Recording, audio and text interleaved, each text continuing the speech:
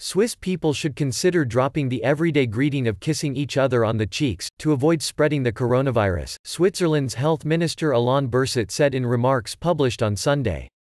In Switzerland, as in neighboring France, it is common for women and people of opposite sexes to greet each other with alternating kisses on both cheeks. The Swiss version generally involves an asymmetrical 3 in total, in contrast to the 2 more usual for an LSQUO, la bise, the kiss, across the border. We know that keeping one's distance socially is the best way to slow the spread of the virus. That is why renouncing greeting kisses is a measure that should be seriously taken into consideration, Berset told the Sonntagszeitung newspaper, when asked if he was advising against the greeting. French Health Minister Olivier Véran advised on Friday against shaking hands because of the coronavirus outbreak, though he stopped short of saying the same of la bise. Switzerland and France border northern Italy, where Europe's worst outbreak has occurred.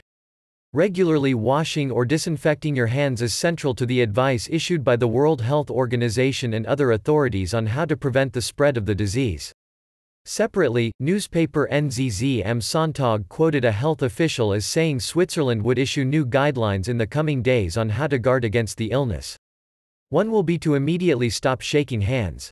Daniel Koch, head of the Communicable Diseases Unit at the Swiss Federal Department of Health, told the newspaper. Switzerland has already introduced a ban on events expected to draw 1,000 people or more until March 15 in an effort to combat the coronavirus. It has fewer than 20 confirmed cases, in contrast to the hundreds in Italy, though that number is rising.